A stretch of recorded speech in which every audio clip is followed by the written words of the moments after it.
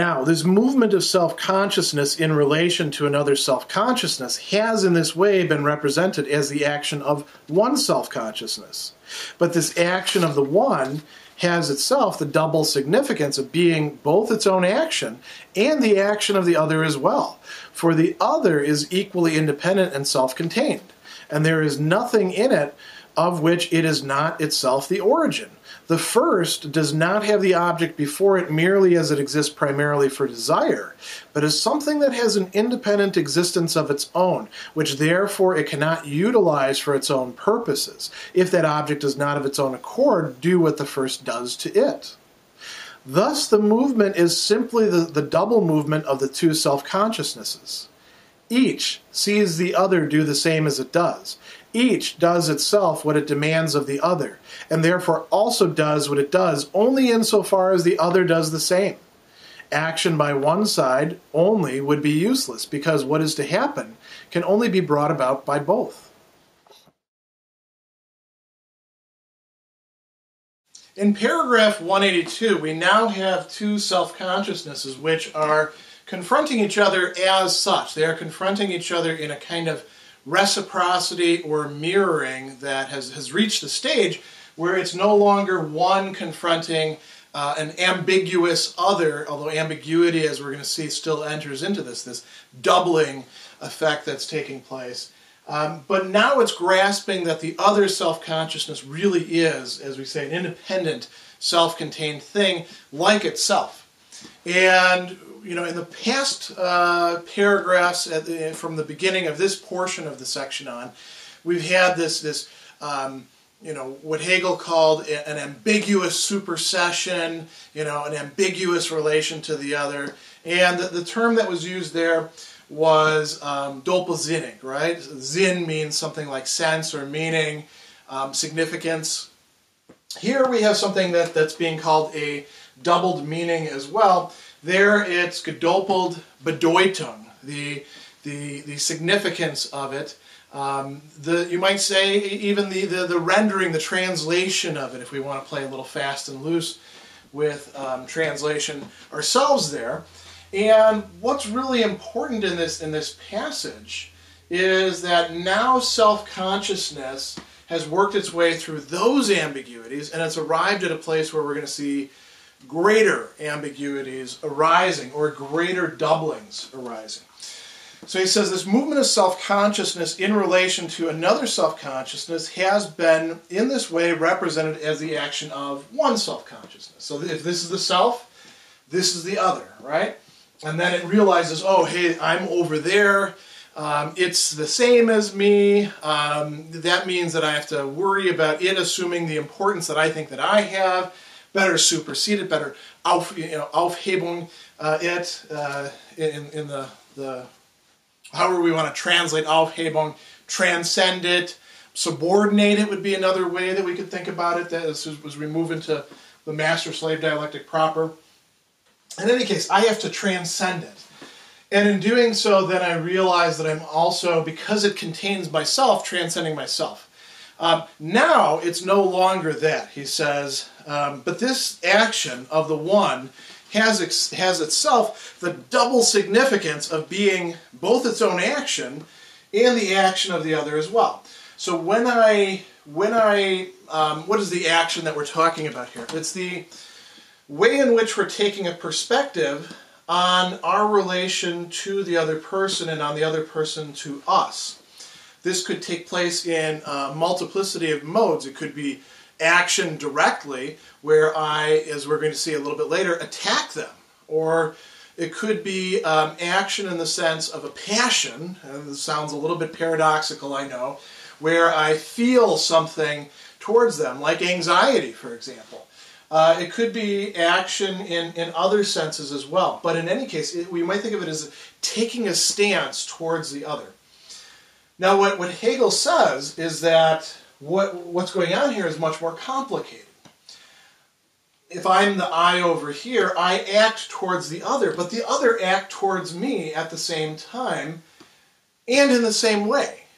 My action is duplicated. As a matter of fact, I might not even be the first person to act. Perhaps this one acts first, and I'm the one who's mirroring, and I didn't even realize that I was doing that until I engaged in the action itself. I thought I was the one who was doing things first, and then I realized after a little introspection, no, they did it first. Usually this works out that way when we're trying to accuse somebody of doing something wrong, right? You transgressed first.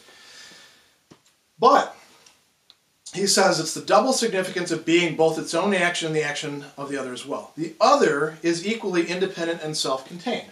Each self-consciousness is something that, at least at this point, appears to exist on its own. But yet they're also connected with each other. It says the first does not have the object before it merely as it exists primarily for desire. Both self-consciousnesses are in fact desire, but their relation to each other isn't one that can be totally subsumed within the realm of desire, precisely because what desire does, we saw this before in earlier sections of self-consciousness, is takes its object and consumes it. There's a dialectic of desire that leads to a replication of desire, right? As the desired object is taken in and thereby brought to nothing, made part of the ego, the self-consciousness, the person. That's not quite possible in terms of this kind of object, self-consciousness, another self-consciousness. So he says, it's something that has independent existence of its own, which therefore it cannot utilize for its own purposes if that object does not of its own accord do what the first does to it. So what we have going on here is, I'm going to put this in terms of I and other. I act, right?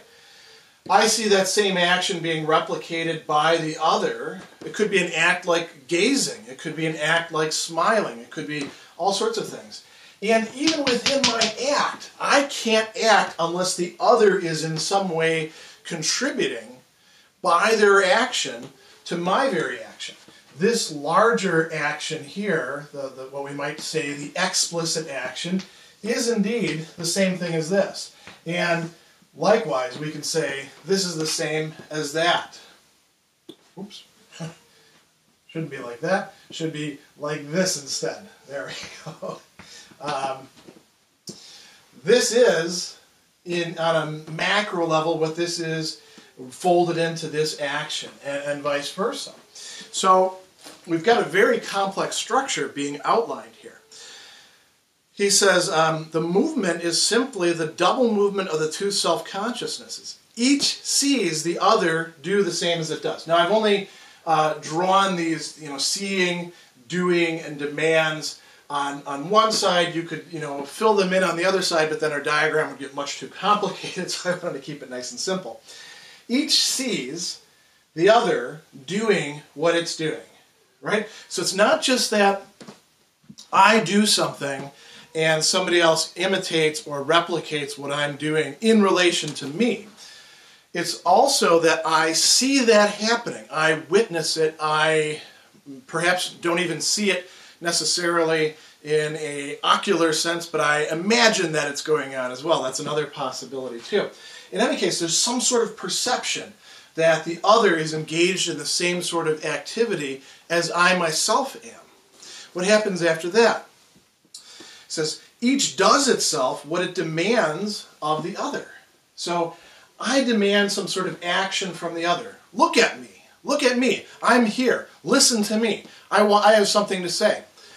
In demanding that of the other, I'm expecting some sort of action from them, and I have to also, in a kind of reciprocity, do that very action. If I'm going to tell you, look at me, because I'm a person, I have to treat you as a person already.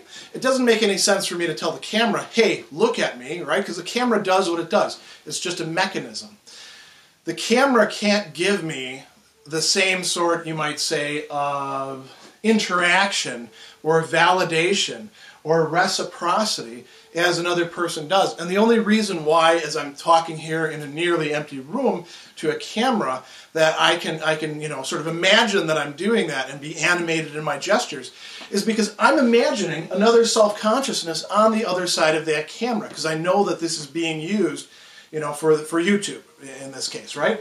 Or being preserved for posterity if I'm sitting, recording something down the line. If it was totally disconnected, if it was just a camera and, pure mechanism, I wouldn't be able to have quite the same comportment towards it, would I? I have to assume that there's another being on the other side of it.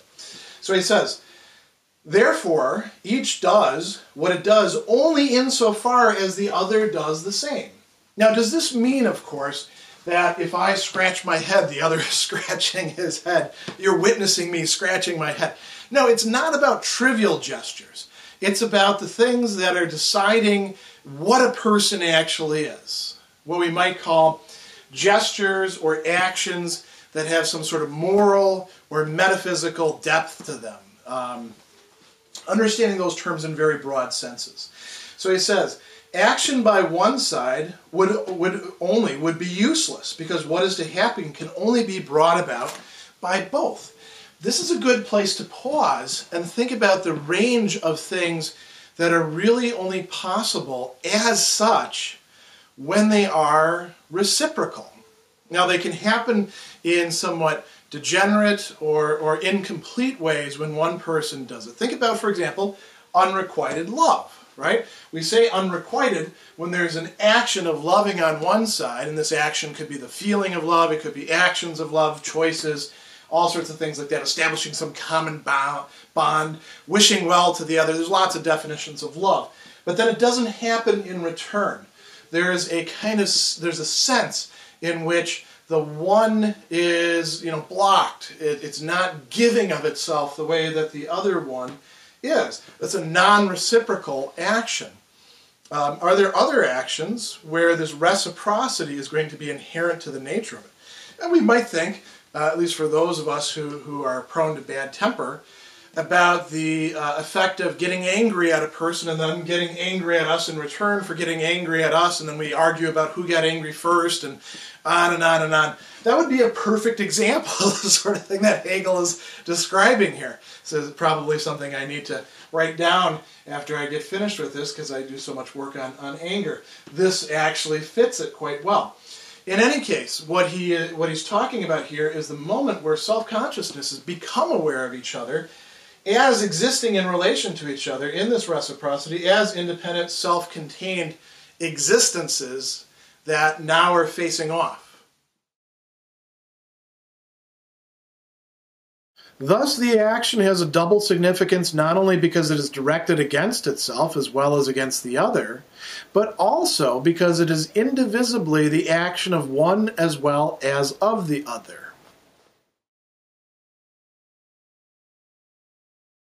Paragraph 183 is very short and actually doesn't require too much commentary.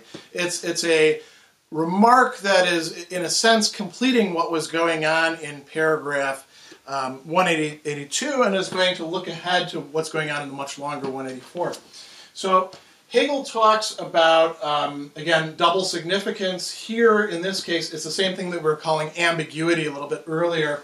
So it's Doppelsinnig, right? It's ambiguous. It can be interpreted in two ways. And he says the action has a double significance. It has this ambiguity for two reasons. So the first ambiguity, or the first dimension of that ambiguity, is that the action is not only directed against the other, but is thereby, and that's how I've depicted this, directed against the self that is engaging in the action.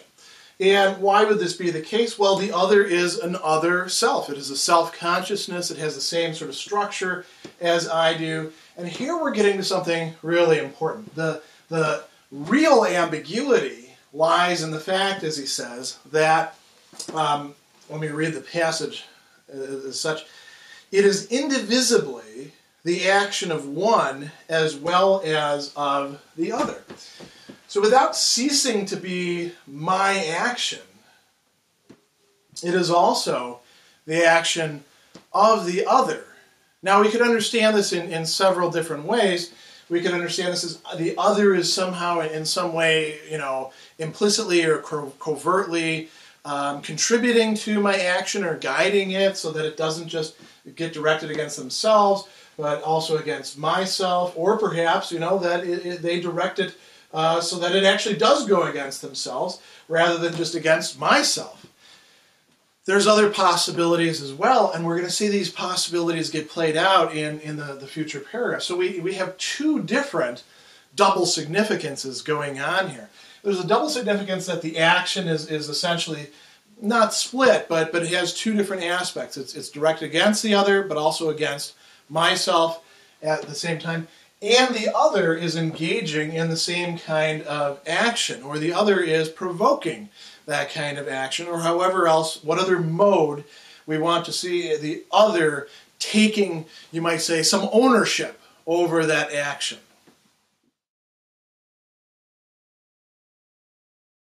In this movement, we see repeated the process which presented itself as the play of forces, but repeated now in consciousness. What in that process was for us is true here of the extremes themselves. The middle term is self-consciousness, which splits into the extremes, and each extreme is this exchanging of its own determinateness and an absolute transition into the opposite. Although as consciousness it does indeed come out of itself, yet, though out of itself, it is at the same time kept back within itself. It is for itself, and the self outside it is for it. It is aware that it at once is and is not another consciousness, and equally that this other is for itself only when it supersedes itself as being for itself, and it is for itself only in the being for self of the other. Each is for the other the middle term, through which each mediates itself with itself and unites with itself, and each is for itself and for the other an immediate being on its own account, which at the same time is such only through this mediation. They recognize themselves as mutually recognizing one another. Paragraph 184 is continuing to explore what we might call the contours or the structure of the reciprocal relation with the other self-consciousness. Interestingly, you want to keep in mind too, while we're exploring what that is for us, the other self-consciousness is doing exactly the same thing in return by virtue of the fact that they are another self-consciousness, and that's going to come out a bit more in this section, in this paragraph, than it did in the previous paragraphs. So Hegel starts out by saying that there's an interesting analogy here, a sort of mirroring of structure. We saw earlier with the play of forces in Force in the Understanding. Forces would solicit each other, and the one who's soliciting is being solicited to solicit. There's various complex interplay, as it turns out, and an interplay not only about agency, about activity, and soliciting, but also about being in itself and for itself, all these other determinations. So Hegel is saying that there's an analogy or a similarity of structure. There's an analog here to self-consciousness in its doubled form. In its necessarily doubled form, by the way. Like we said before, you do not have a self-consciousness that is not already connected with another self-consciousness. It just doesn't work that way for self-consciousness.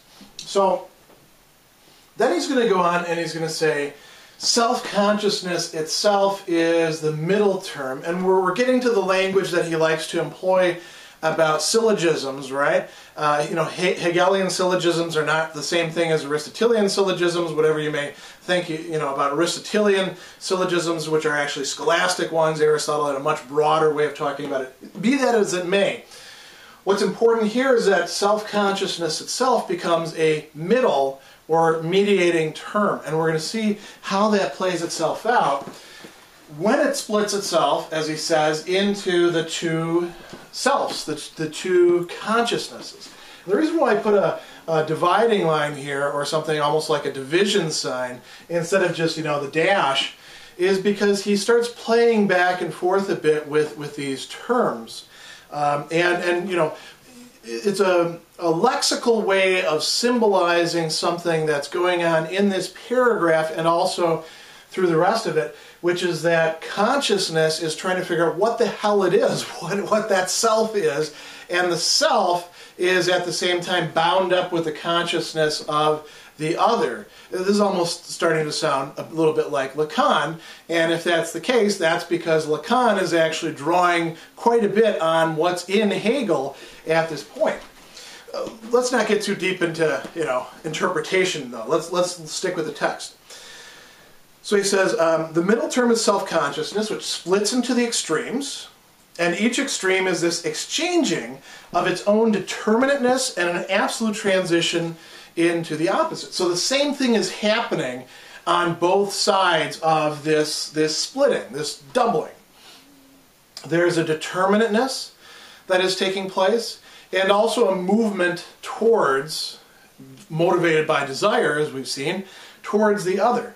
It's exchanging its own determinateness and an absolute transition into the opposite. What's the opposite? Being something other than what has been determined to be. So he says, although as consciousness, it does indeed come out of itself, yet, though out of itself, it is at the same time kept back within itself. Okay, that happened, we saw, with the interplay of forces, right? A force that comes out of itself into the phenomena that it's trying to express, that it is acting upon, that it is acting through.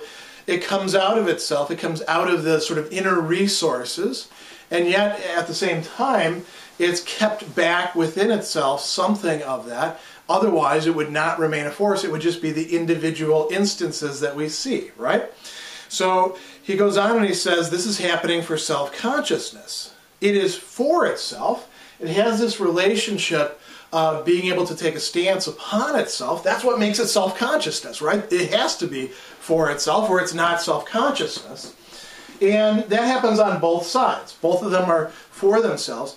And then he says, and the self outside of it is for it. What is the self outside of it? Well, here's where it gets interesting.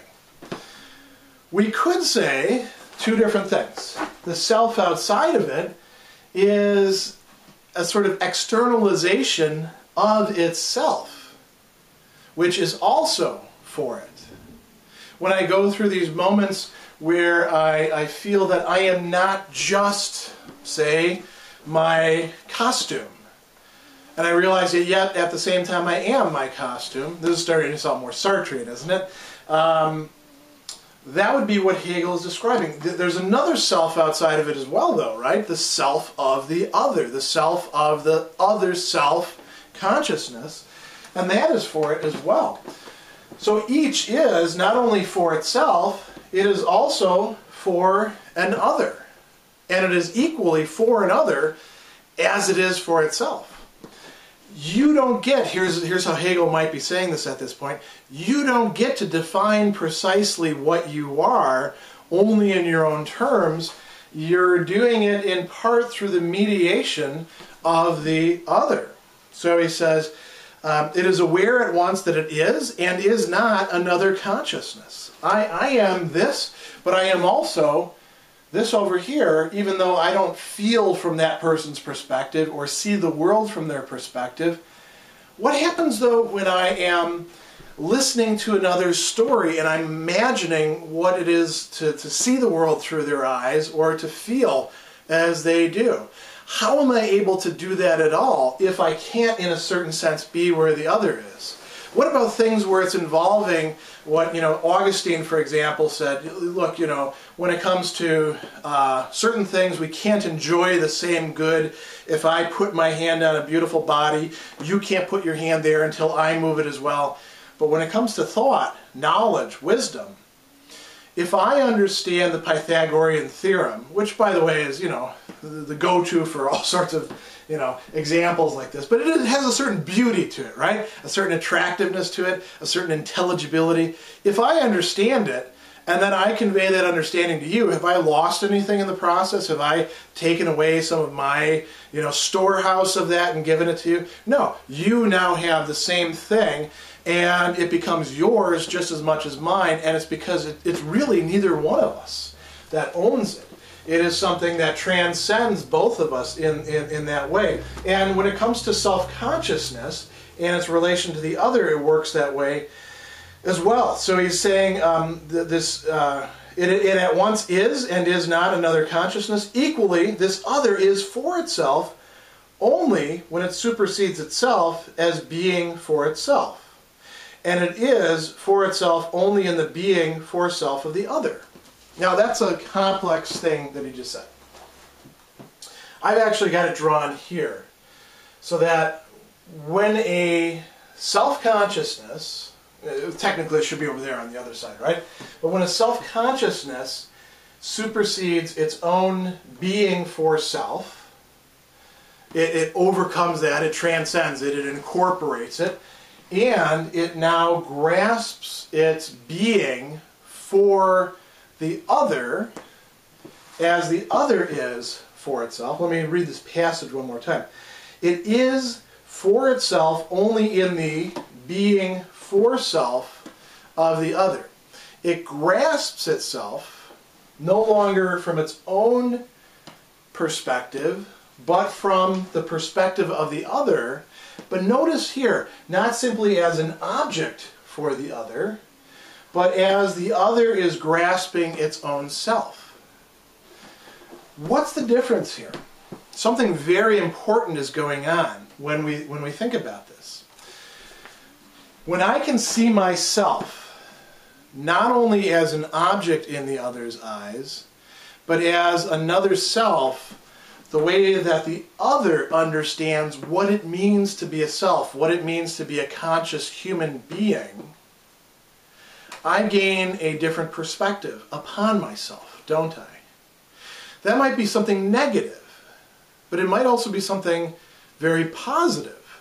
Think about the encounters where we have a certain self-understanding, so there's a reflexivity there. I am just this guy who does this sort of thing.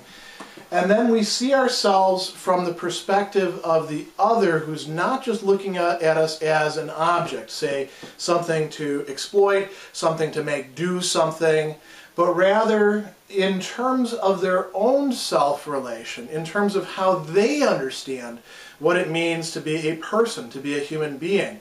And let's say they have a more expansive concept of that unlocks human potential or even recognizes human potential more. My supersession of myself in that case, my own perspective, means moving to a better perspective. It could also be a worse perspective, right?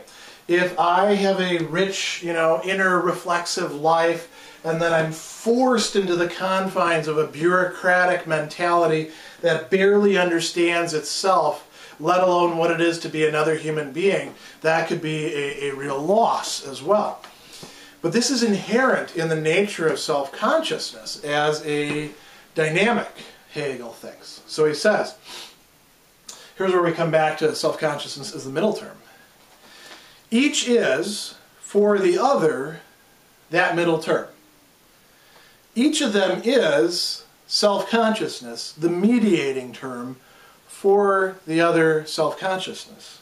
Whether you realize it or not, whether you're in the higher or lower spot on the power dynamic, whether you came before or came after, you are a mediating term for another self-consciousness.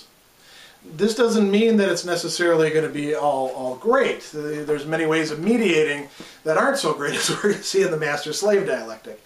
So he goes on and he says, through which each mediates itself with itself and unites with itself, and each is for itself and for the other an immediate being on its own account, which at the same time is such only through this mediation.